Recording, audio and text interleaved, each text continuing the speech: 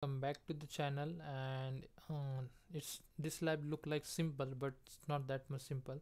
So first of all, what we have to do, search for the VPC network and open your VPC network and go to firewalls.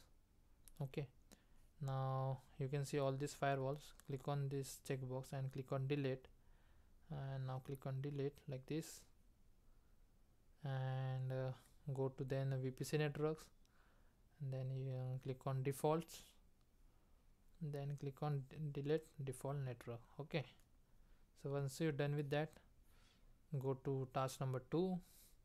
From there, copy the name of the VPC like this, click on create VPC network. Got it. Now like this, so the name of our network is my network. Okay, now choose automatic, scroll down a little bit, choose all these 4 firewall rules, and now click on create.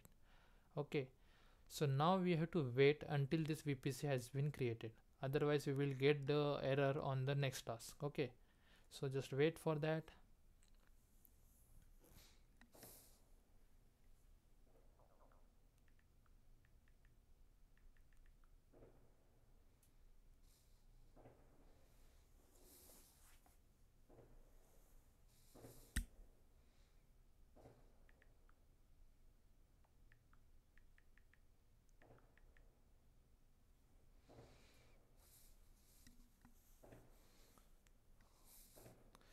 You can click on refresh to just check that is your VPC has been created or not.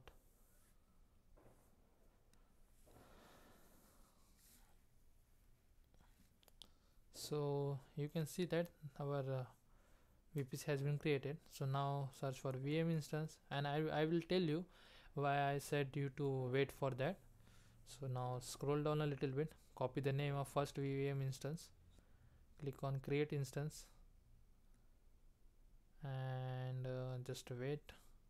First of all, scroll down a little bit and check that did you get yeah, so we got option to create. So come over up and replace the name. Make sure your region and zone must be US Central 1 and US Central C for my net US VM. Okay, so from here choose N1, and from here choose F1 micro. Okay, no need to come over here. From here choose 10. Okay, this is not given in the lab instruction page, but we have to do that. Now click on advanced option, click on networking, and then you can see like here, so my network has been automatically choose. If it's not for you, if it's just like default or anything, so make sure that your network must be my networks. Okay, that's the reason I told you to wait for that. If you didn't wait for this task to complete, you will get error in this part. So that's why I told you to wait. So once you're done with that, scroll down a little bit and click on create. Okay, so we have created one VM. Now we will create one Europe VM.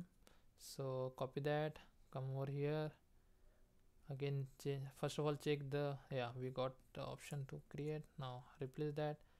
So what the reason is Europe West 4. So from here choose Europe West 4 like this, and zone must be Europe West C like this.